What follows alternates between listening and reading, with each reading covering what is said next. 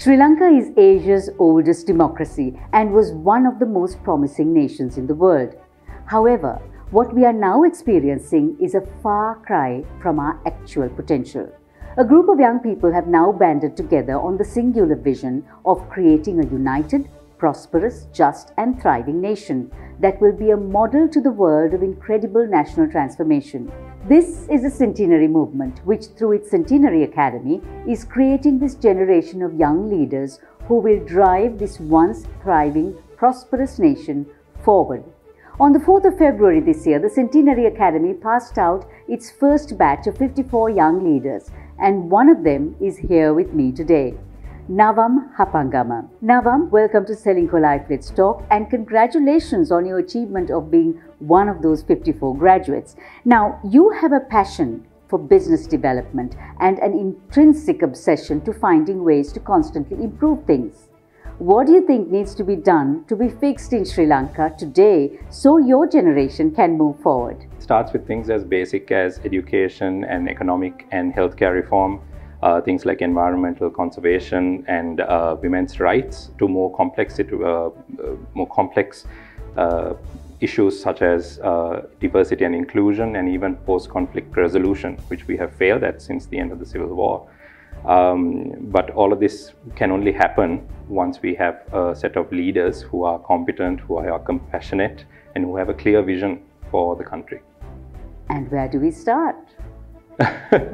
Basically, right at the grassroots level, where all these issues that I mentioned are a matter of a daily struggle for survival. So it has to start right at the bottom. And mind you, this is about changing 74 years worth of systemic damage that we are trying to reverse. What do you think of our Sri Lanka's international relations, given that one of your interests is international relations?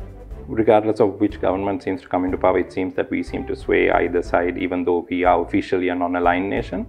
But what I have found common throughout any government that comes into power is the fact that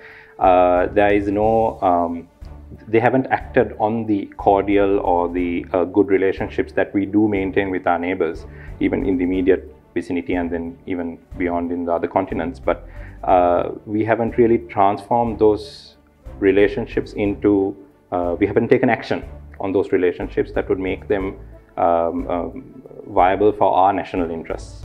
So what are the key elements required in national leadership for sustainable economic progress of this nation?